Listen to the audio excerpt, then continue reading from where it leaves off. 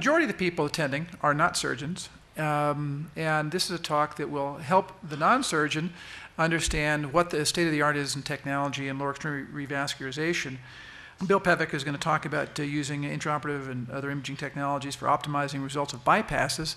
And it's also for the surgeons. This is a little bit of how he does it and the state-of-the-art in Bill Pevec's operating room, which puts the bar pretty high. Thanks, Dave. I have no disclosures, but I do have a couple complaints. Every year I ask Dave not to give me the boring old-fashioned surgery topic, and I ask him not to put me on the program after a masterful presenter like John Laird, and the program comes out, and I feel like this guy. But anyway, as anyone who does infralinguinal vein grafts know, it's a very unforgiving procedure. You really have to have a perfect reconstruction. One tiny imperfection can ruin the entire operation. The pitfalls include an intrinsic problem with the vein used for the conduit, a problem with the anastomotic technique, problems with either the inflow or the outflow arteries, external compression of the vein, or a kinked or twisted vein from a tunnel problem. And as I said, a single focal defect can ruin an otherwise really good operation. So you can spend 6 or 7 hours doing a bypass and have made one second mistake and the whole thing doesn't work. So you really have to make these perfect. And I think it's even more important in the current day and age. I went back and looked at my own experience, went back arbitrarily 10 years and looked at the number of vein grafts I did, virtually all for critical limb ischemia. I don't treat many patients for claudication with arterial disease below the groin. And I compared 2000 2010. And my vein bypass practice has almost gone away as I've shifted to an endovascular approach to these patients. You do a few of these procedures, you're not as good at them anymore. So I think it's really important for surgeons who have a combined endovascular and open practice that they really pay attention to things to optimize perfection with their open bypass case volumes. So the algorithm I recommend, again, this is not based on data, this is just my own bias, is it's really important to do excellent preoperative evaluation, which includes a high-quality arterial diagnostic study, either use a CT angiogram, MRA, or a good catheter-based arteriogram, and then also to do duplex ultrasound evaluation to find the optimal vein conduit. And then the other component I think is very important is the intraoperative assessment, because again, these procedures are totally unforgiving of any minor defect. And that includes, I'm a strong proponent of angioscopy of the vein, which is a technique which is not widely applied these days, and then always some sort of completion study, either a duplex scan or an arteriogram. I'm going to go over angioscopy a bit because, again, I don't think too many surgeons use this technique, and I think it really is very valuable. The components include a fiber optic scope, which includes both an illuminating bundle and then a visual bundle. Very delicate scopes. We use disposable angioscopes, which are really a huge advantage because they don't last. The old reusable ones we used in the distant past just don't hold up. You need a light source, an infusion pump, and then a video camera with a high-resolution monitor. The advantage of angioscopy is twofold. One is to assess the quality of the vein.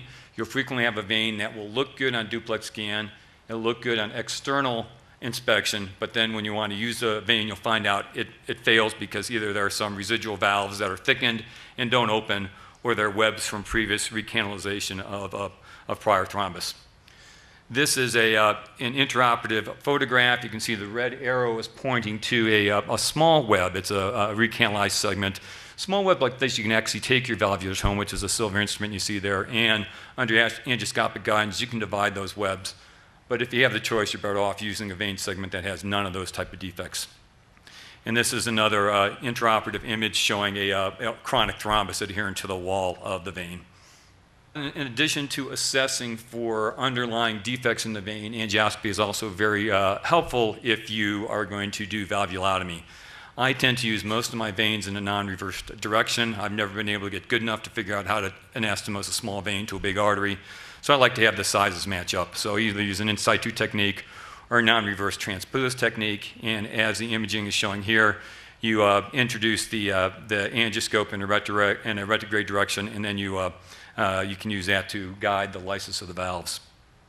This is an intraoperative photo of an angioscopic image of a vein valve open, you use a little gentle flow through the irrigation system of the angioscope, and it closes the valve, and then you can come up the other direction and engage the valve with a valvulotome, the arrow showing a valve that's been adequately lysed. You don't actually remove the valves. What you need to do is just render them incompetent, and it's entirely important that you lyse that valve all the way to the wall of the vein. If you leave a little residual cuff on the edge of the vein, if you don't get it cut all the way to the wall here, that's enough to cause the whole reconstruction to fail. The other place where the angioscope really helps, it's quite easy to get the valvulotome caught into a side branch and tug and pull that and damage the vein, and really it's very unforgiving of those type of injuries. Again, not a whole lot of data to support this. This is an old study, and what it shows here is they took patients and they just reviewed their series of ones that used angioscopy on them and the patients they didn't. The assisted primary patency was undifferent, was not different between the two groups, but the group with angioscopy did not require many revisions to keep the vein graft open. It looked like about 30% of the patients without angioscopy, actually some defect was left behind that could have been fixed in the OR. Granted, the surgeon was able to come back with a secondary procedure and fix that defect, but I think if you can identify these up front, your patients appreciate it and your outcomes are going to be better. I think angioscopy is vital when you're using an arm vein for a conduit. The arm veins are frequently accessed in our patients. These are old patients who have a lot of comorbidities. They've been in the hospital a lot. They've had a lot of IVs.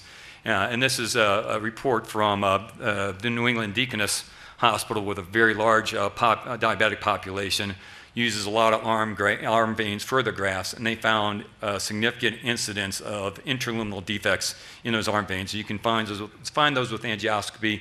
If they're mild, you can correct them, and if they're major, you'll find another segment of vein to use. Then the last intraoperative step that I strongly recommend, I'm going to go over this a little bit because I think this is a really important adjunct to getting perfect bypasses, is doing a completion intraoperative duplex scan. It has the advantage over arteriography of no contrast.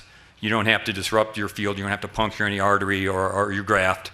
Very high resolution with the current duplex scanners. In addition to giving just anatomic information, it gives you flow information, which is probably the more important question with vein grafts.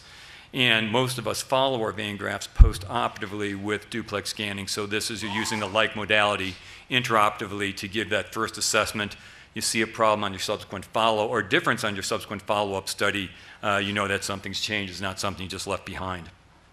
There are some disadvantages, though. You're basically limited to your sterile field. You can't duplex through the drapes, and so you're limited to what you have exposed. And obviously it requires to have an available duplex scanner. Really requires to have somebody else to help you, because you can certainly do the scan, but you can't adjust the images or do any of the work on the keyboard, so you really need an assistant. And it's really nice if you can get technologists come down and do the scan for you also. Lots of different things that you can pick up on a duplex evaluation of the reconstruction. You can find residual stenosis or fibrosis in the vein if you didn't do angioscopy. You can find incomplete valve lysis, particularly if you did it in a typical blind technique. You can find fibrin platelet aggregates, which can form in the vein during the procedure and can lead to early thrombosis. You can clearly find problems with the anastomoses. You can find clamp injury, particularly at the inflow or the outflow arteries. You can find problems with the inflow or outflow arteries that may have been previously undetected.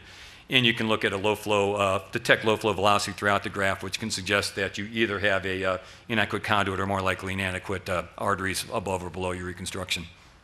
This is just a picture of the typical scene in the OR, covering up the probe, getting ready to go. As opposed to carotid duplex scan intraoperatively is really more dependent on the B mode, I think. You can see the defects in the carotid artery that you need to correct. For the lower extremity, it's really much more dependent on the spectral analysis of the blood flow. And you really want to do a complete study. You want to see as much, at least want to see a segment of the inflow artery. You want to look at the entire graft, including the anastomoses, and you want to look at the outflow artery.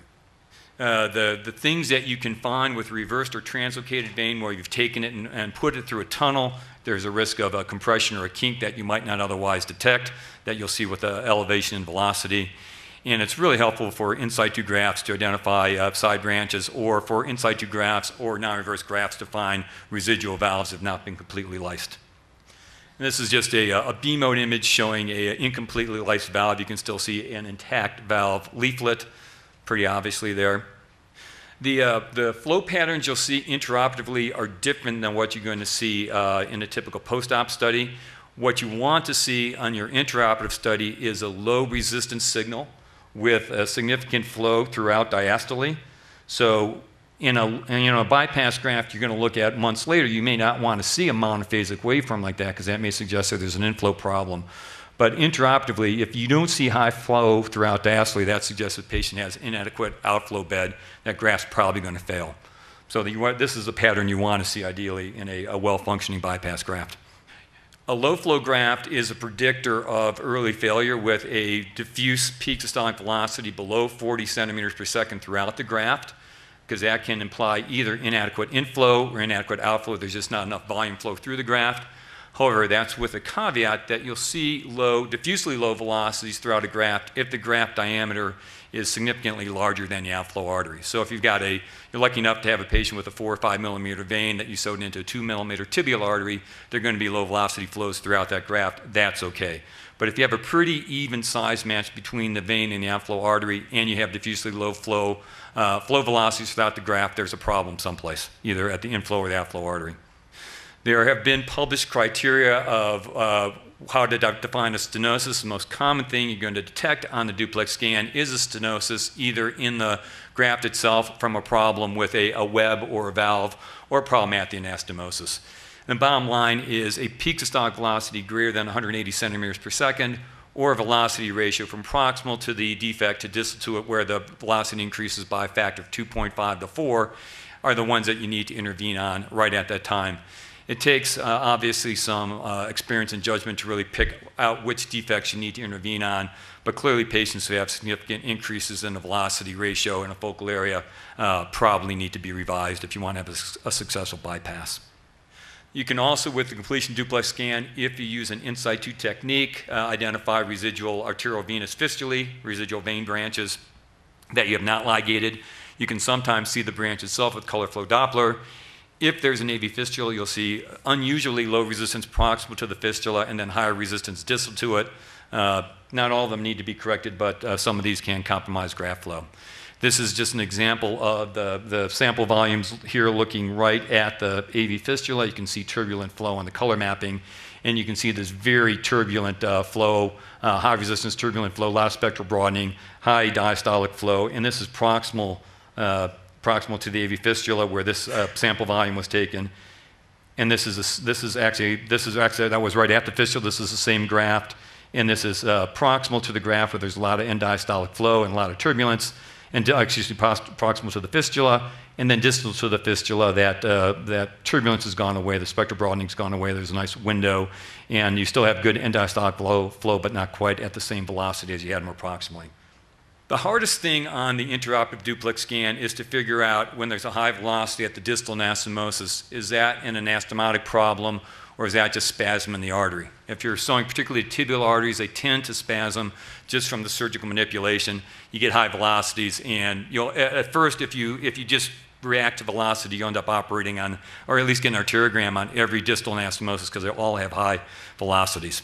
So certainly if you see a defect on the B mode image, that sees some narrowing, you see a flap, that's one thing that suggests a stenosis. But just a velocity, and if there's a focal elevation of the velocity with the defect on the image, that suggests there's a problem.